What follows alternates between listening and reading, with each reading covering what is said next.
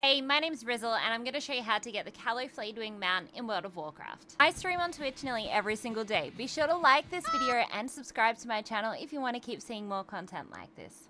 Now, if you haven't seen my most recent videos, we've been hanging out in Shadowlands trying to get ourselves some new mounts in this area. So we are going back to Maldraxxus again, and this time we're going to go to the red highlighted area on the map. So what I've done is attached a list of all the different NPCs that drop the blight-touched egg. Now, don't get me wrong, this is not a quick, easy mount to collect. It actually took me over 450 goes, and that was just while I was using the add-on. I'll put the link in the description for that one. The blight-touched egg actually takes around 5 days in your bags to be ready to be hatched. You have to right-click and manually hatch the egg, and then make sure you collect the mount from your bag. I don't know about you, but the Shadowlands expansion had so many incredible mounts, and I'm so excited to go back and collect them all. Please let me know below if you are liking these mount guides. Happy mount collecting, guys, and I'll see you next time.